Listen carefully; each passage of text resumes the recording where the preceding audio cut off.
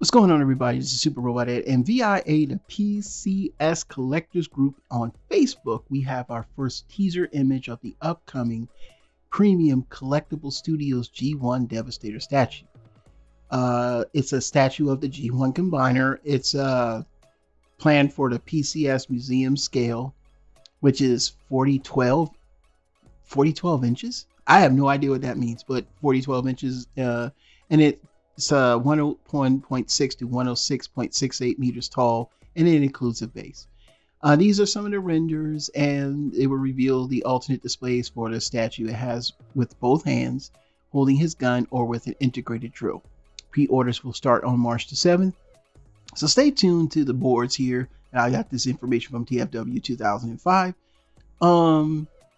Since we know we're getting this in Studio Series 86 and things of that nature, I mean, this is not a Studio 86 version, but this thing does look good. So here are some of the picture renders here.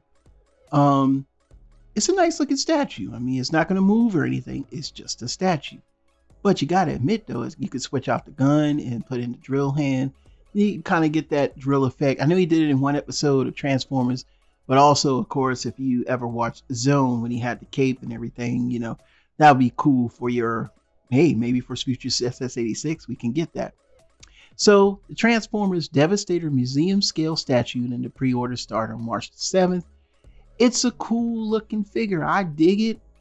I'm just not into statues. Like I say, my toys have to transform. And with that being said, though, you could put like the cape on him and the little crown, and you could actually make that iconic one from Zone, because that'd probably be easier on something static than trying to put the cape and all that on maybe like a combiner, like if you had like a Make Toys or even a Combiner Wars Unite Warriors or whatever extra versions that you have of the figure. Having a cape and a drill would be kind of cool.